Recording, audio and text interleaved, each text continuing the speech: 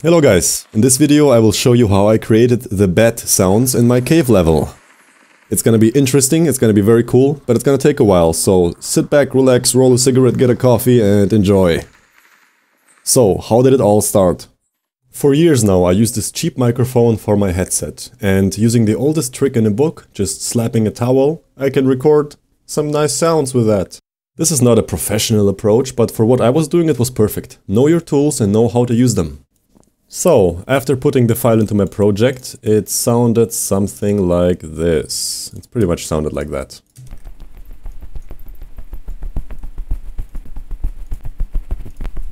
Just normal flapping a towel.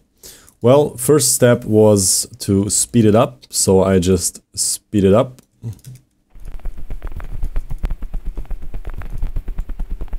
Let's see, I used the 136, yeah, about that. You know, so use that, then we put some effects on it,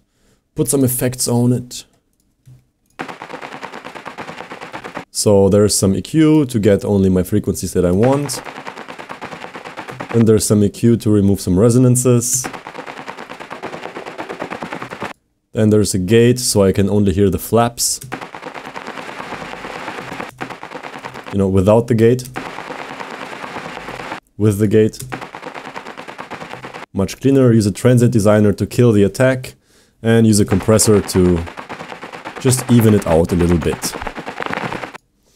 So the next step is rendering that and cutting it into pieces.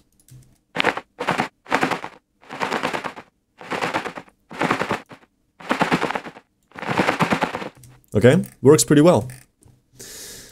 And the next step is to put it into the game. So we put it into the game. And the next step is we create a sound cue. So we create a sound cue. But hold on, this has much more bass than the sound cue.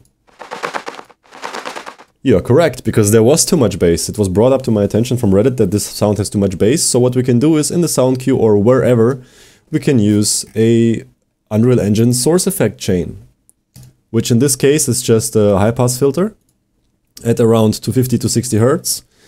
And let's see what that sounds like. I will, how do I do this? I do this like that. Okay, so we're just gonna play the sound cue. We're gonna bypass the high pass filter. Okay. Much better. I like that a lot. And then, so we have our first sound cue. Now we have to get the squeaks, the bad squeaks, okay? How do we do that?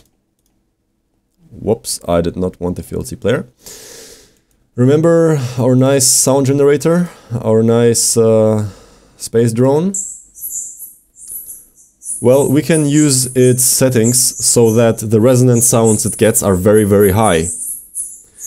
And then we make that mono, we compress it to shit, and we can use refer to only get the frequency range that we want, because without it sounds like that. I'm only interested in a very high frequency area. And the next thing we do is we render that shit out and we cut it. And after it's cut, it sounds something like this.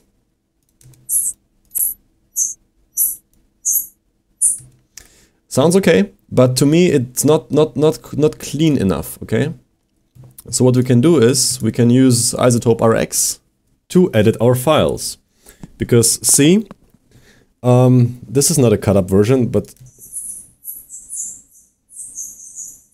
see, there's a lot of dirty noise in there.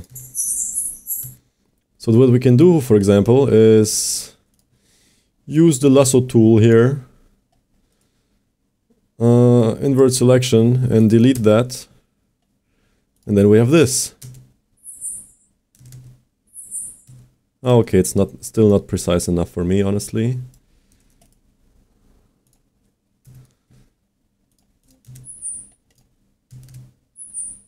Very nice, and we can do that with all the little snippets.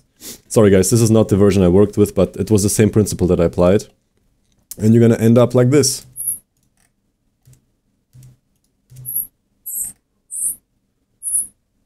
So only the very high frequency content is there now. And then it sounds like that. And especially when you do the before after, it's pretty clear. So this is the before. And this is after.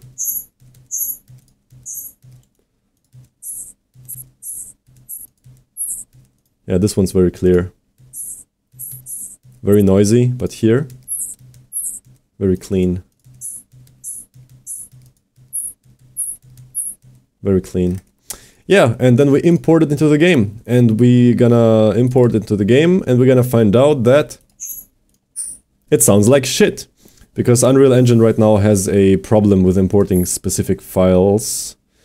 It's whatever, it's a bug. I reported it. It has to do with high frequency content in the files. It's struggling with that. So whatever, we're gonna build our sound cue. And every time the sound cue is played, we're gonna have 3 squeaks playing at the same time using the mixer. It calls the files at the same time, but 2 squeaks will have a little delay. Okay, these delays. So when this one gets played... God, it sounds so bad. Sorry guys, not my fault. Unreal Engine needs to fix audio. This bug. So...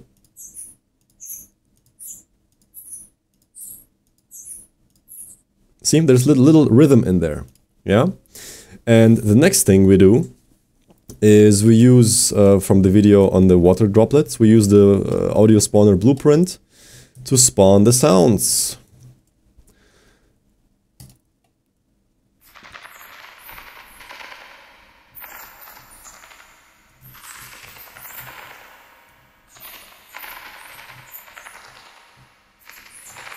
Okay, now about attenuation. Where is it? Sound attenuation. There we go. These are the settings. 50 meters, or what is it? 500 meters? 500 meters fall off distance. Yeah, because it's natural sound curve. It's binaural, obviously. There's some low pass, high pass stuff going on here. I just like to keep sounds dynamic. I mean, 35 meters is not a long distance, but I like to keep the sounds dynamic, changing the color, you know, especially when they're spawned randomly around you. Just a global high pass of 1000. Just because I like that. Oh, right now I'm not too sure how it works together with the source effect, but yeah, whatever. We'll figure out it later. Some reverb and some occlusion, and obviously our Oculus Rift specialization settings. Sound concurrency wise, we have 12 voices, 12 sound spawning. That's good enough. And actually it's a bit too much, but it's okay, you know. What else is there? What else is there? I think that's it. We talked about sound creation, we talked about editing the stuff, we talked about getting into Unreal Engine, creating the cues, sound attenuation, blah blah blah. Well, yeah, that's that, you know. And then you end up with this. And what's even cooler is when we unmute everything.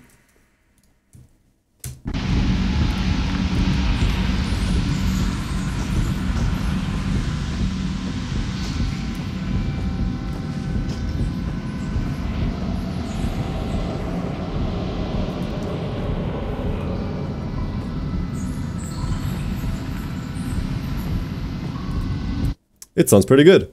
Alright guys, that was the next tutorial. Stay tuned for more stuff from inside the cave.